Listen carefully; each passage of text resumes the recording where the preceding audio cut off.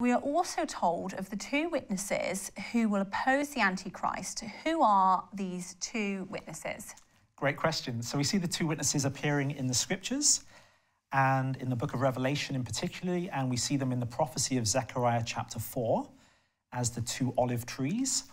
And these two witnesses have the same powers as Moses and Elijah.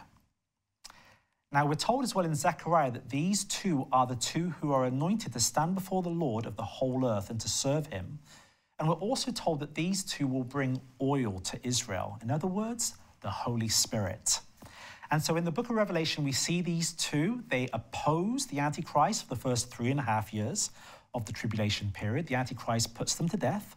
They're resurrected from the dead, and when they do, Israel begins to give glory to the God of heaven, thus beginning a revival in Israel, bringing about the kingdom of God on earth.